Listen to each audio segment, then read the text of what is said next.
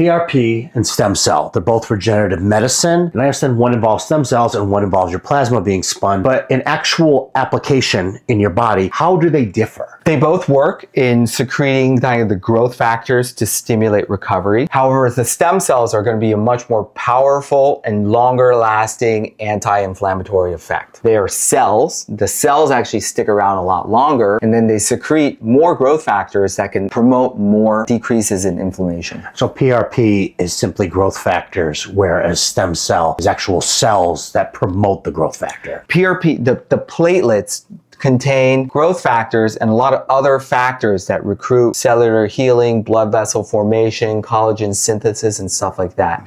Stem cells are actual cells that secrete a lot more than that. There are a different profile and a more enhanced profile of growth factors that a cell actually can secrete. Okay. And the cell will actually stick around for a little while and continue to secrete that over a period of time. Yeah. So the efficacy, the duration of effect is going to be longer and more sustained with stem cells rather than PRP. Amazing. Okay.